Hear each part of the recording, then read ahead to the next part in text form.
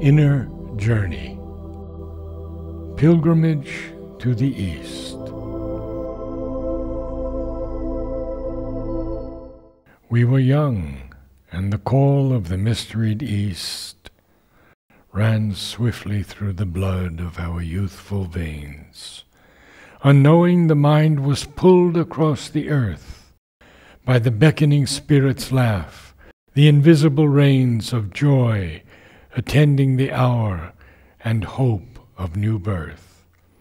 Now, in the dusk of memory, there flee fragments of beauty, scent of the mystical rose, intimations of an arcane mystery, glimpses of the inner being thrilled at the spark that in our bosoms silently grows, and love refound, and life again fulfilled.